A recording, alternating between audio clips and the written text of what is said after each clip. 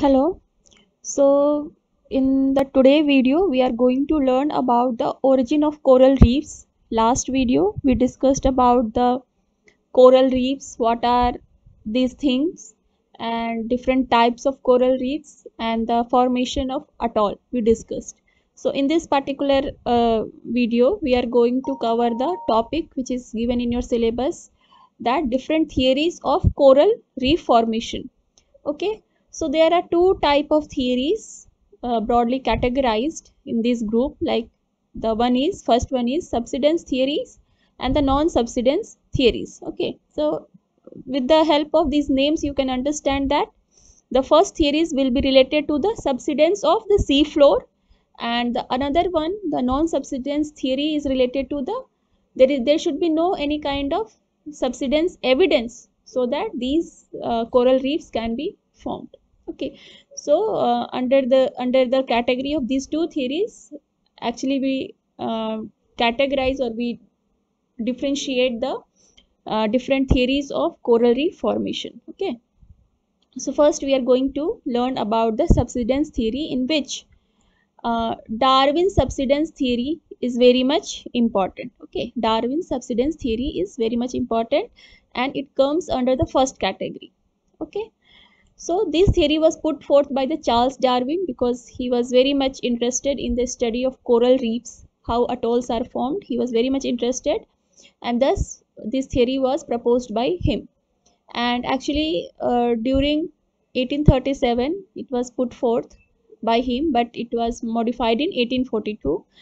He was doing a journey to Beagle, and then he came across with these coral polyps and coral reef, and then he started giving what we say understanding to how these coral reefs are formed.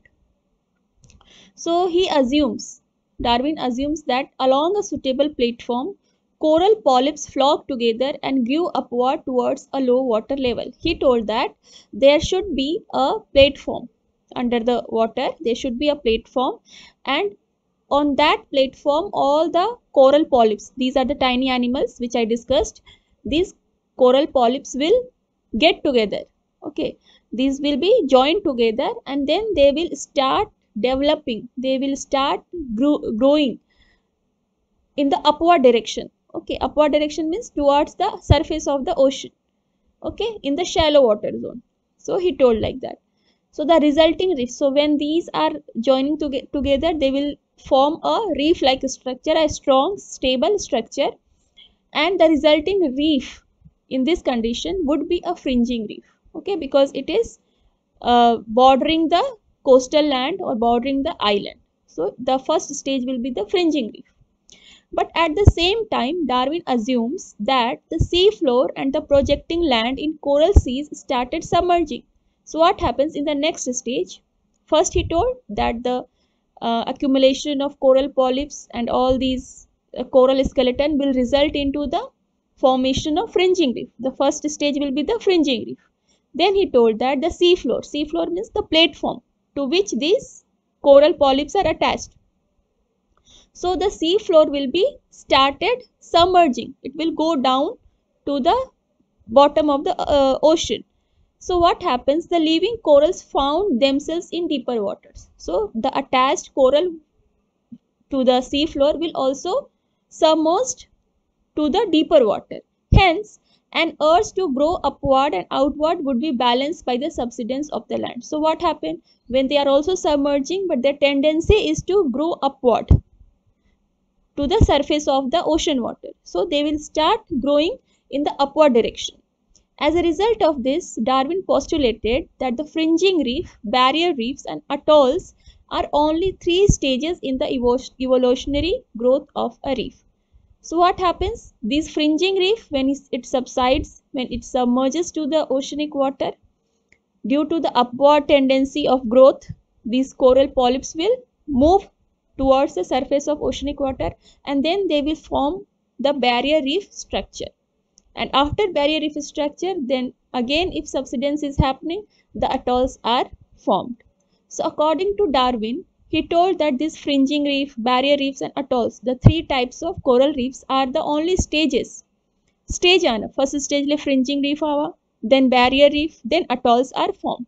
Okay, like we have studied no the three stages of river, youth, mature and old stage. In the same way he told that the coral reefs are formed in stage wise condition. First will be the fringing, then barrier and then atolls. He didn't tell that these three types are exclusive one. Darwin either Parnitilla, like the fringing reef, barrier reefs and atolls are the three individual category. He didn't tell that. He told that these reefs are the sequential one, means after one another the formation of other coral reef will happen, and that the stages will be first fringing, then barrier and then atoll.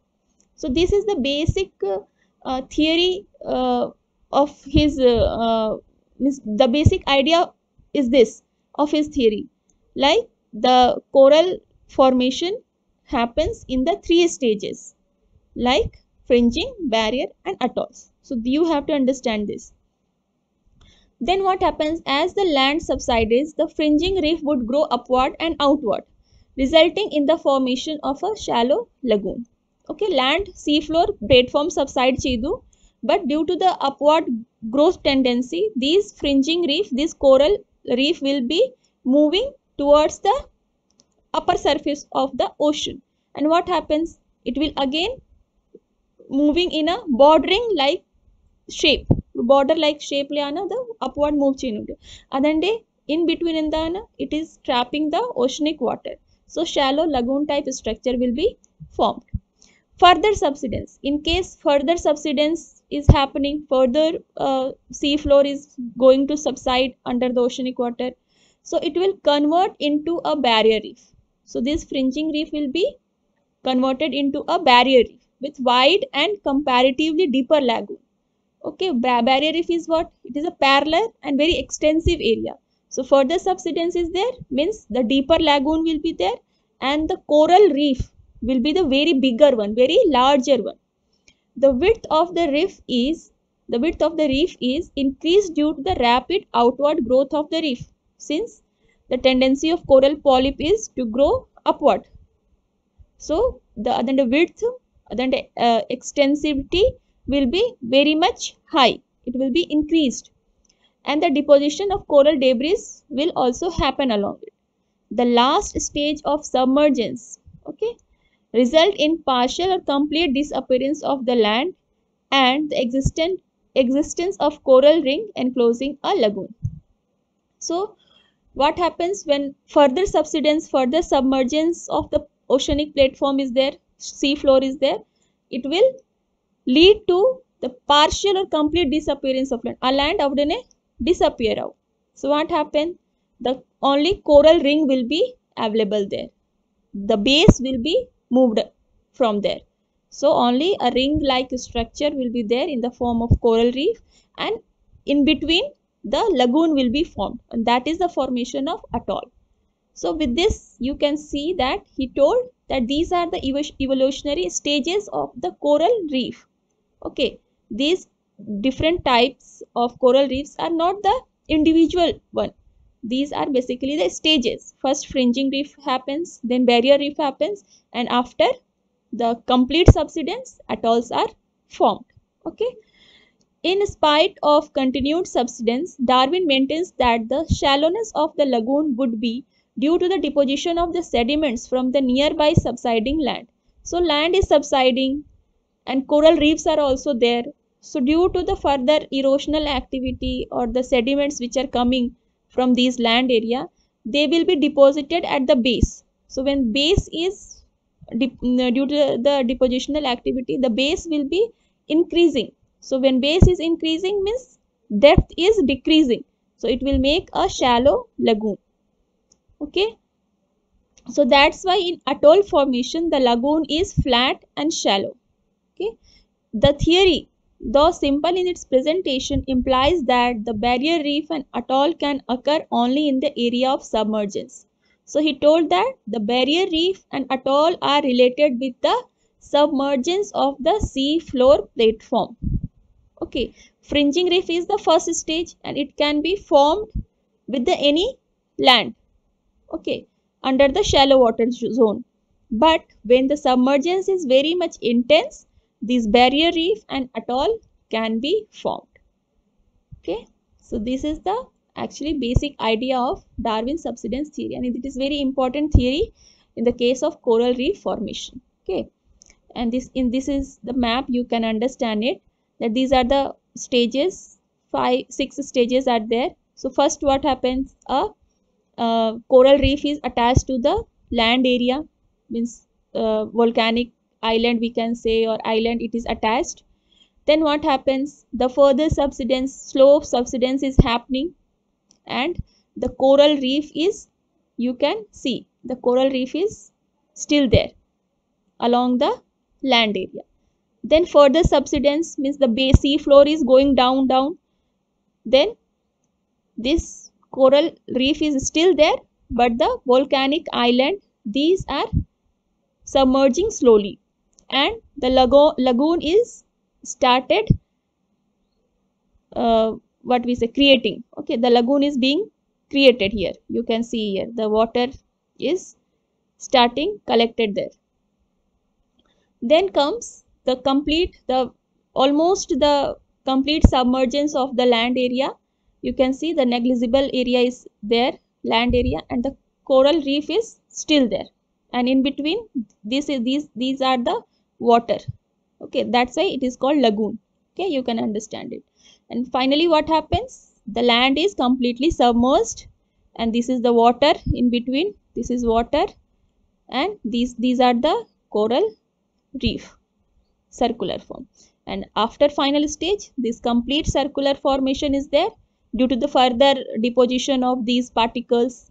Further sediments, marine sediments are also being deposited, and it will form a complete ring like structure, and in between the shallow water will be trapped, making shallow lagoon. So this is the formation of atoll. So you can see that from the first stage, that is fringing reef, to atoll formation. So these are the stages of development of coral reefs on the basis of subsidence theory, because the subsidence of sea floor platform is very much important and very much significant in this case. Okay, so evaluation of theory means whether this theory is practically correct or not. So if fringing reef, barrier reefs and atoll reefs as maintained by Darwin are only 3 stages of evolutionary growth of reef, then fringing reef and barrier reef should not be found on either side of the island at the same level, but observations and new discoveries have revealed the existence of such situations. So Darwin told that all these are related to each other, means one by one stages are, after one the another stage will be there, he told like that. But after several studies, it was found that any of the island or any of the land area, then രണ്ട് സൈഡിൽ രണ്ട് type ഉണ്ട്, means one side barrier reef and another side fringing reef is there. So if according to Darwin, if all these were related to one another, then why we are finding the 2 types of coral reefs on both the sides of the island? Okay, so that's it, that is the thing, that there will be some critical problem, or there will be some lacking of understanding, or scientific what we say significance is lacking in this theory. So this is the proof. Then another, if the subsidence theory is accepted, then most of the islands of the Pacific Ocean would be submerged. Okay, if we are accepting the subsidence theory of the coral formation, then in Pacific Ocean most of the islands are formed with the coral reef formation. Okay, these are all the coral islands, most of the case. So in that case, what happens, all the islands will be submerged. അങ്ങനെ case ആയിരുന്നെങ്കിൽ all these land area will be submerged, but they are not submerged, they are still existing. So it means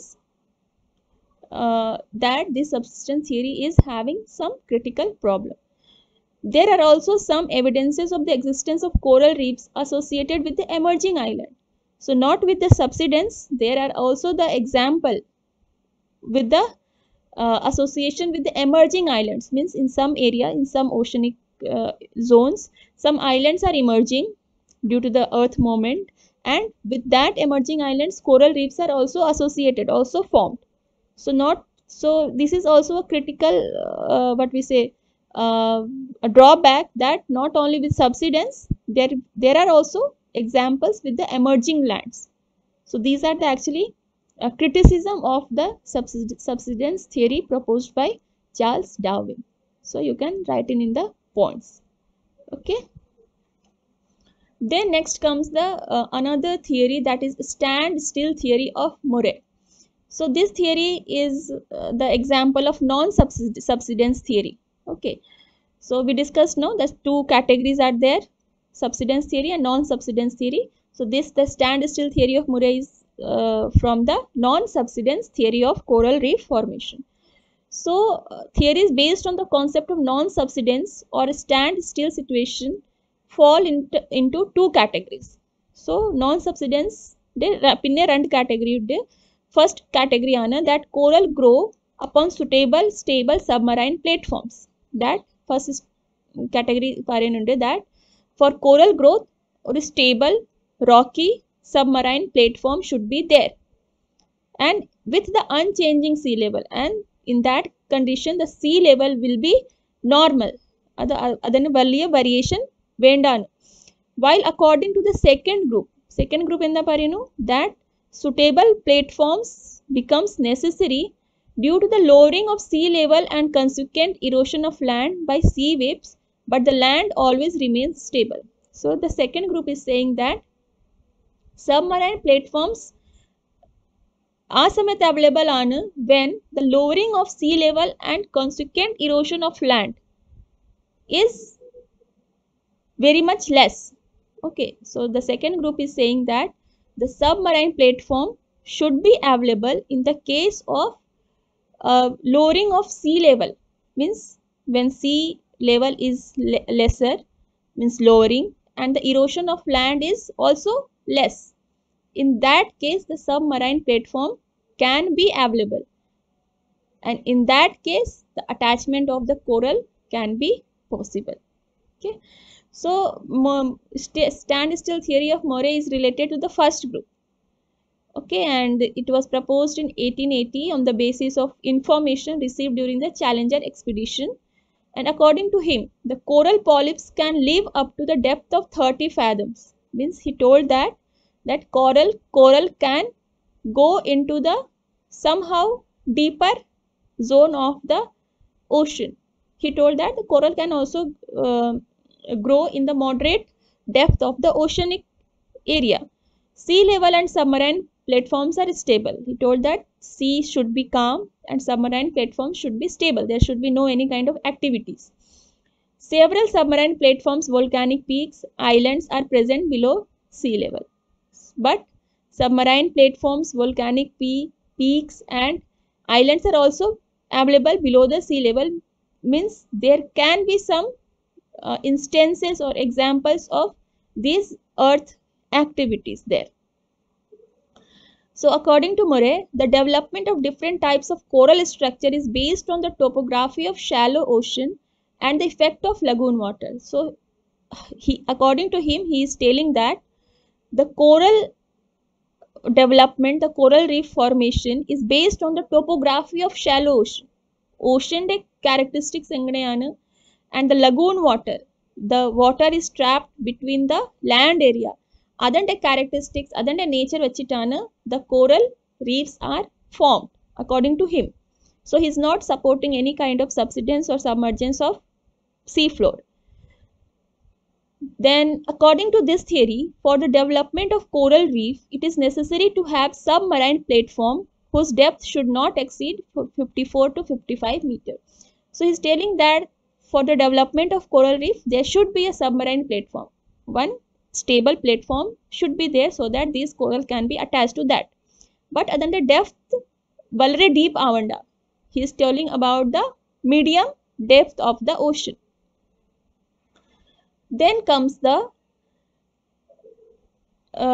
these suitable depth can be obtained by two processes. Means between 54 to 55 meter the depth should be there so that the coral can be grown easily. and this depth can be attached means obtained with the help of two processes. If the submarine platforms are higher than this, they are degraded by erosion and solution action. And if they are located below this depth, they are subjected to submarine pelagic deposition and attain the required depth. So he is telling that particular depth means 54 to 55 meter can be attached to can be attained by two processes. First is that if submarine platforms are higher than this depth, okay, this required depth നെക്കാളും കൂടുതലാണെങ്കിൽ എന്താണ് അത് erode ചെയ്തിട്ട് അതിനെ required depthലേക്ക് കൊണ്ടുവരും. Otherwise, if these submarine platforms are lesser means അതിന്റെ depth lower ആണെങ്കിൽ എന്താണ് അതിൽ മുകളിൽ പല type of pelagic deposition marine sediments will be deposited and it will require a it will attain a required depth. Okay. Then coral polyps develop on such platform in large colonies and together these colonies form the coral reef. You know, initially the reef develops in the form of fringing reef and its lagoon is shallow. Okay, so first condition endana, first stage endana, that when these coral polyps are attached to the land area and then when they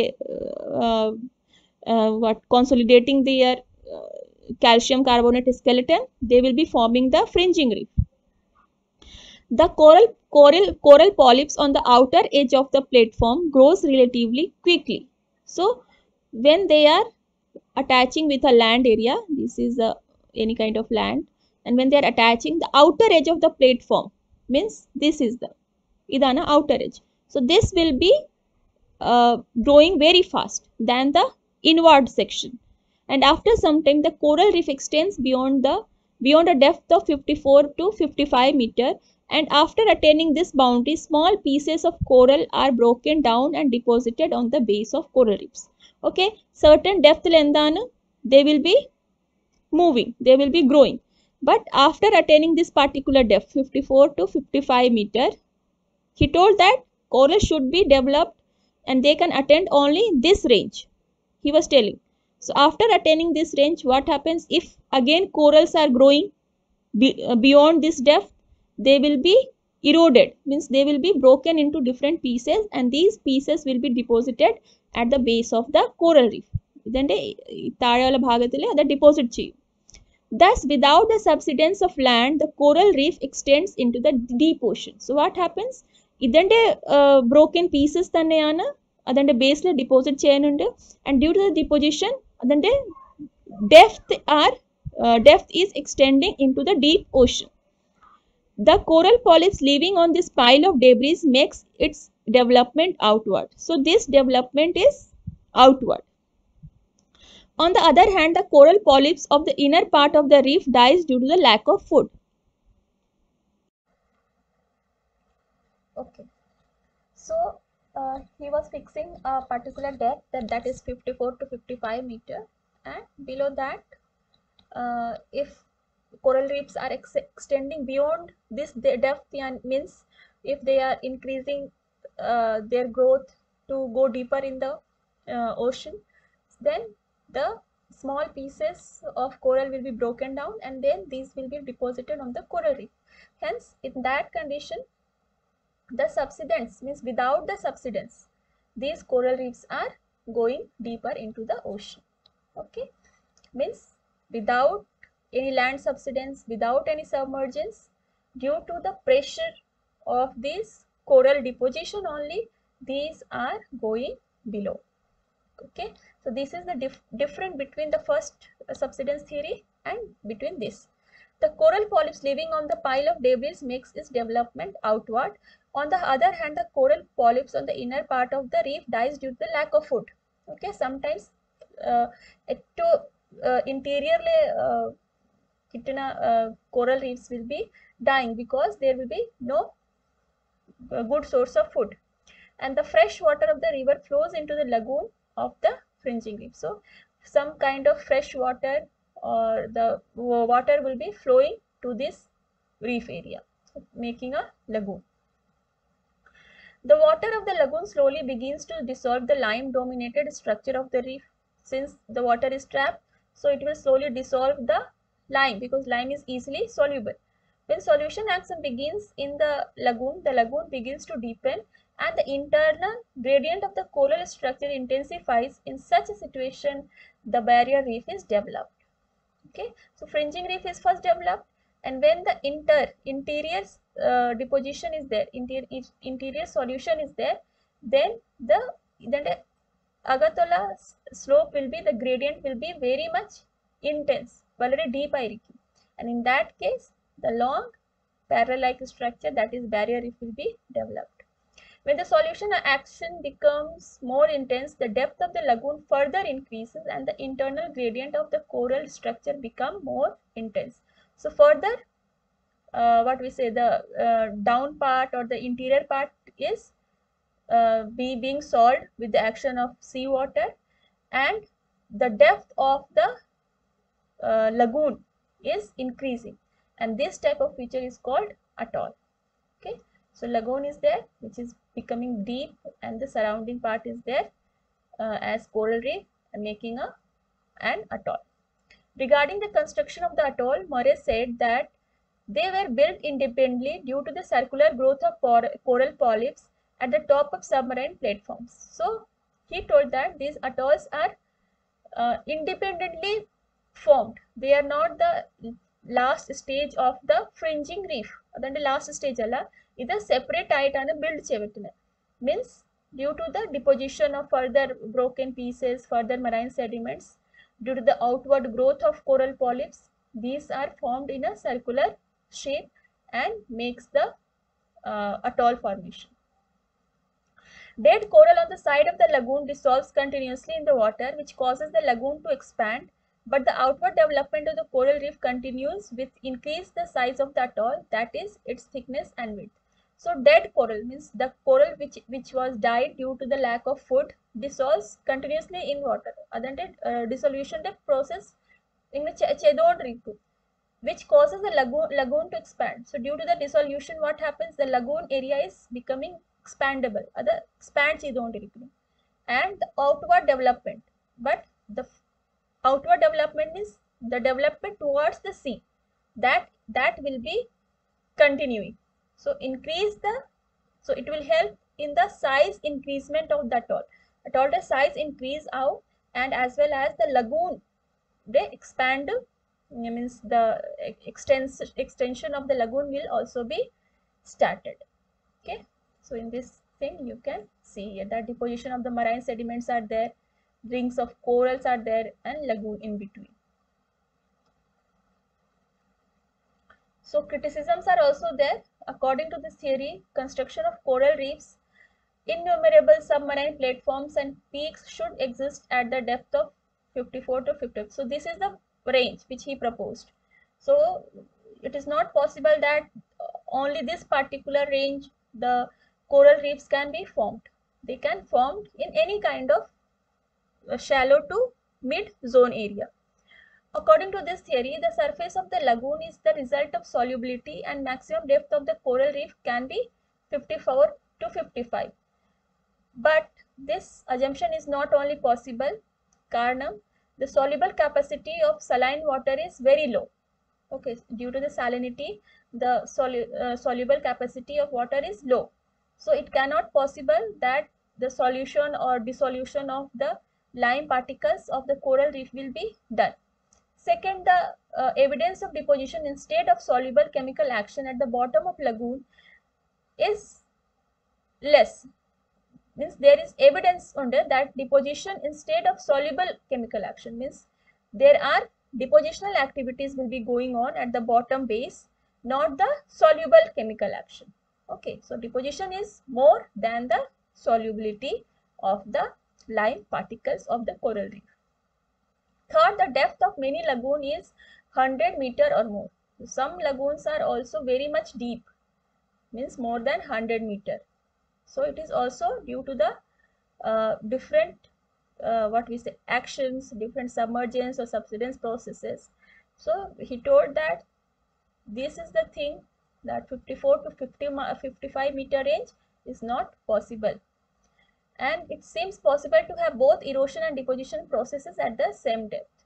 On the basis of these facts, this theory has almost rejected and at present it has only theoretical and historical recognition. So these are the some drawbacks or criticism. On the basis of these, this theory is not followable. Means we cannot follow this theory for the coral reef formation. Okay, so this is the idea about the coral reef formation theories. Okay, so you can refer it.